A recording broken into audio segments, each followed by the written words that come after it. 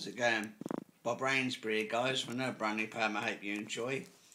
It's about the seasons, and I don't mean cooking. It's called The Joy of the Seasons. I love the joy of the seasons. It never stops.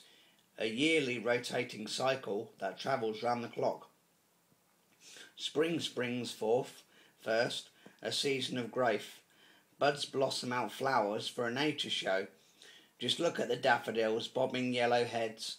They're dancing in the sunlight, their joy at best. Clocks turn forward an hour, daylight is shorter, making an hour lost in bed, while in autumn's longer. Summer sizzles a scorching season, all glowing rays. Pile on the sun cream, it's a roasting one today. It's the warmest season, this one. Cover up with care. Seriously, take precautions. Wear a hat for your head. Autumn has entered the scene. It's also known as fall. It's an image of leafless trees, so nature is reformed. The trees become bare, the loud roar of bark. It's been stripped of decoration like a lifeless spark. There's a chill in the air. It's now winter time. It's where fruits unripe and things sadly die. Snow can be bitter, unfriendly, fierce and very cold. Snow paints branches white with leaves as frozen icicles.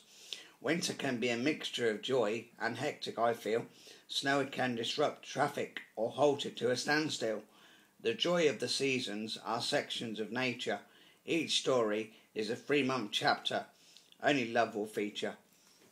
By Bob Rainsbury. Poetry strikes a chord, no instrument can play. My inspirations are Morrissey and William Wordsworth, and this poem is all of them protected by copyright. If you go on Facebook, guys, and type in Bobby's Poetry page, you'll see lots more of my poems on there, which I hope you enjoy. All the best, guys. You're wonderful. Take care. See ya.